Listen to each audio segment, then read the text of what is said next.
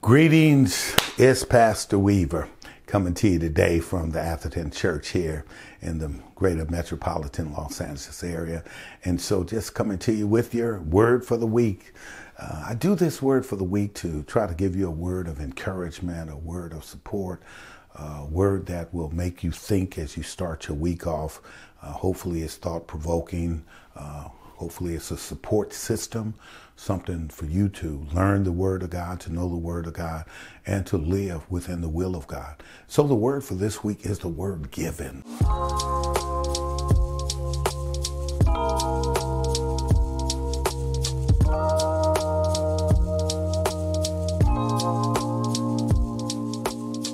The word for this week is given. Given.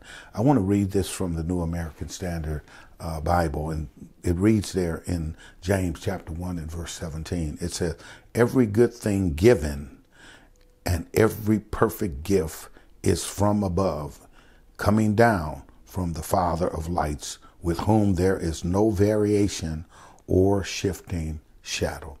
What this says to us, James writes here, is that all the gifts that we have, all the things that we are receiving, they are given. They are given from God. We can't buy them. We can't manipulate our way around them. We can't force our way to receive them.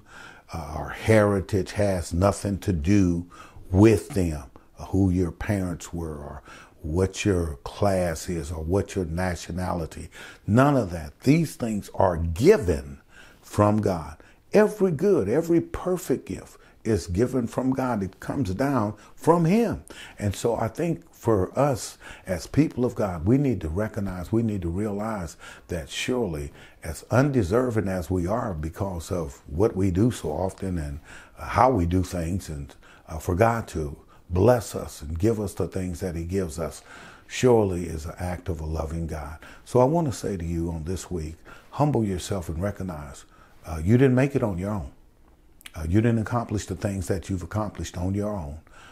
Your education, maybe the material possessions that you have, the family, the wife, the children, all the other things, the wisdom that you have, the knowledge that you have, they're gifts from God. God has given us every good and every perfect gift.